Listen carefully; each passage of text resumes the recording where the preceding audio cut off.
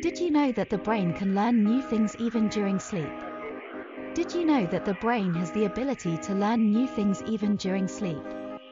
This phenomenon, known as implicit learning, is a type of learning that occurs without conscious effort. It has been proven that the brain can learn new information while asleep, such as a new language or a set of motor skills.